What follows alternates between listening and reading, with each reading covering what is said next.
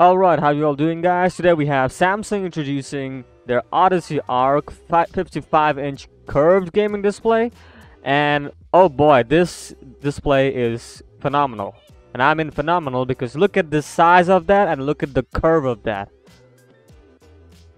And it's mind-blowing. If you look into the curve, yeah, that's mind-blowing.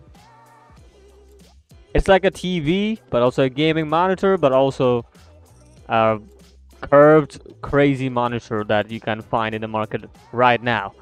So yeah, that's crazy. Now if you look into the specification right here, this is the model G97NB. The screen size is 55 inches, flat curved is 1000 R curved. That's crazy curve. Aspect ratio, of course, 16:9. Processor is Neural Quantum Processor Ultra. Matte displays, yes. And backlight unit and blah blah blah. Constant ratio is, how many numbers are that? Holy, 1 2 3 4 5 6. Okay, that's a lot of count, but you get the idea. Resolution is of course 4K, and response time is 1 millisecond gray to gray. Of course, that really doesn't matter. Refresh rate is coming at 165 Hz max, so it's not the default one, it's the max. You can overclock it to 165. FreeSync Premium Pro, they're coming with, and Samsung Gaming Hub, yes. What else do we have? We have HDMI 2.1 for EA. We need to specify them, you know, because they changed the HDMI trademarks, I guess. I don't know. We have tilt. Stand type is height adjustable stand. Wall mount possible. So everything is possible. That it's very obvious. And yeah, like it's a crazy monitor if you ask me. Like, look at the size of that and look at the curve. Mind blowing. Next up, we have Intel coming with their question of, does my system with Intel graphics support DX9 titles? Well, they have to say that 12th generation Intel processors integrated GPU and Arc discrete GPU no longer support DXD or D3D9 natively. So it doesn't support DX9. However, they do support via DX12 emulation. And that is a very interesting thing that I figured, because, they're going with the emulation process. As you can see, the integrated GPU on 11th generation and older Intel processors supports DX9 natively, but they can be combined with Arc graphics cards. Yeah, possibly. If so, rendering is likely to be handled by the card, not the iGPU, unless the card is disabled. Thus, the system will be using DX9 on 12, which is the emulator we're talking about, instead of DX9. So basically, they're using the DX12 emulator for DX9 titles. So that's interesting. Next up, we have Nvidia GeForce RTX 30 GPUs are gonna be going lower by the end of August, according to two Chinese news outlets reported by video cards here. And they're saying, according to Li Fuang from Zol, he's quoting that, according to the news from the supply chain, at the end of August, Nvidia and AMD will take more aggressive actions to reduce the price of graphics cards, which Nvidia will cut prices more than AMD. So Nvidia is cutting the price, and we've already seen it from EVGA. They're cutting the 3090 Ti to go down to like 1500 or even 1300, which was around 2500, the 3090 Ti, right? So yeah, it's a huge fall in pricing, and now we're hearing that more price drops coming for all the cards from Nvidia and AMD, especially Nvidia, because, well, Nvidia cards have been astronomically expensive. Now, well, at the end of the August, we'll be seeing some price drops, and not surprising because the newest generation of GPUs are coming in, so I'm excited. Next up, we have Simply Nook, and yeah, Wall Street Canyons from Intel is coming, or is here already. Not coming, it's already here, right here as the listing. And as you can see, the highest end model, the Nook 12W SHI7 Full, which comes with, okay, interesting, which comes with Intel Core i7 1260p, Intel Iris Xe graphics, 4 gigs of DDR4 memory, 250 gigs M.2, and free OS installation, of course. And if you look into the i5 model, is It's i5 1240p and the same similar specs. The pricing, as you can see, 779 euros, excluding the VAT. 599 for the i5 model, and another i7 model that is 779. Wait, is it the same model? Yeah, it's the same model. Yeah, they're basically double posting it, but anyway. So Intel NUC is here for the 1290p models from i7 and i5. So yeah.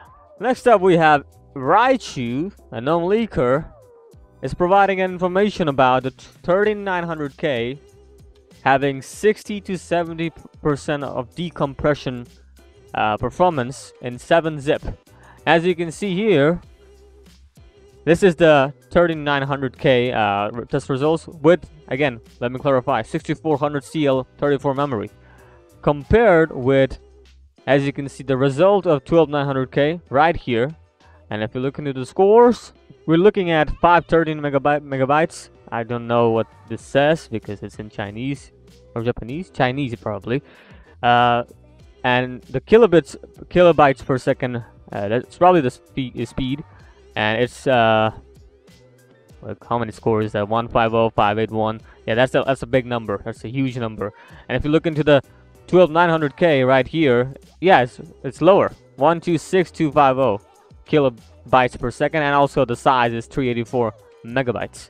So yeah, we're seeing a lower speed. I think this is the speed, but I could be wrong. This one could be the potential speed right here. So yeah, we're seeing a huge performance increase, 60 to 70% in decompression. So it's kind of big, huge. Not sure if they used 12900K with the... Oh, he says same condition.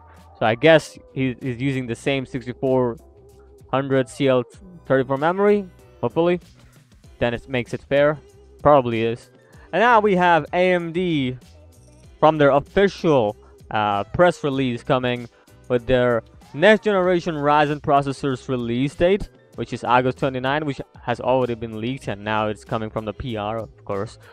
And they're going to be live streaming the event to unveil the next generation Ryzen processors. So yeah, we'll be seeing that in their own YouTube channel that they have, and they're going to be releasing the processors.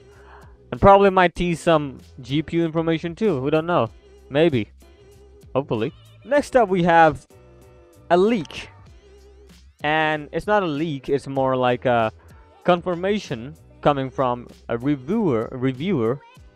And that is, they're going for, is giving us the information that they're gonna be, AMD specifically, will be delaying their launch for the Ryzen 7000 processor release. It was September 15th, but now it has been delayed. And the reason they have delayed it to September 27th, as you can see right here, to counter the Intel 13th generation Raptor Lake. So they're gonna be competing, which is nothing surprising because it's Intel, right? Big competition coming in. So that's why they're delaying the release. Yeah, basically the release of the processor, or the launch, not the release, the launch of the processors to September 27th from September 15th. So not a big delay, it's a small delay.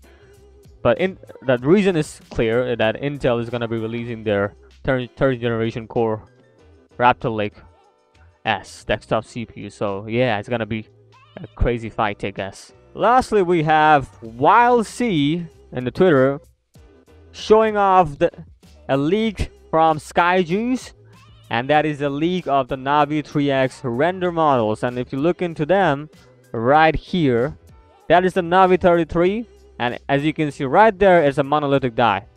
Very much clarified that it's gonna be monolithic. But the other two, as you can see, Navi 32 and Navi 31, they're gonna be based on MCM, and well, there's gonna be one GCD for both Navi 31 and Navi 32, but 4 MCDs for Navi 32 and 6 MCDs for Navi 31. So that really just clarifies the leaks and everything.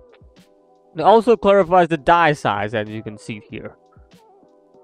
If you look into the more, this is the Navi 31, the highest end, and it looks, it looks nice. 16 megabytes of infinity cache, and in total it's gonna be 92, I believe. That was the leak, or 96, not 92, 96. That's more accurate.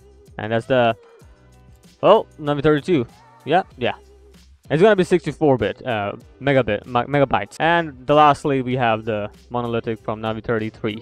It's gonna be monolithic die, but again, it's not that big of a deal because it's gonna be the lower end GPUs anyway. But still, I would, wanted to see an monolithic, or not monolithic, MCM design. But we're seeing it in Navi 31 and 32, and it makes sense because, they're going for that route. They're gonna achieve more performance with this kind of technology or architecture. So, kind of nice if you ask me. Alright, this is it for today. I hope you enjoyed that. And what do you think about these die leaks? Do you think it's too big? I mean, maybe not. It's a weird question to ask, but hey, I don't have any question in my mind. So yeah, have a good day.